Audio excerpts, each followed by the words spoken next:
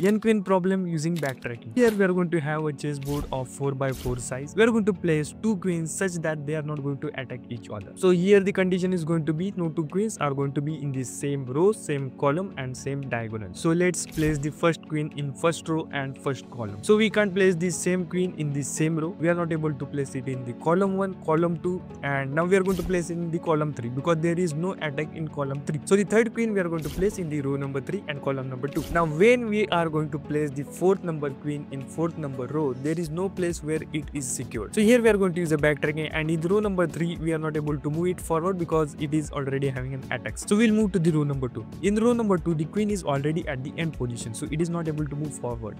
So we are going to move to the row number 1. In row number 1 the queen we are going to move it forward by 1 position. The second queen in row number 2 we are going to place it at column number 4 because it is a secured place. The third queen in row number 3 we are going to place in column number 1. The fourth queen in row number 4 we are going to place it at column number 3. So here finally there is no queen that is going to attack each other. If you are new to this channel, please get subscribed and share this video with your friends.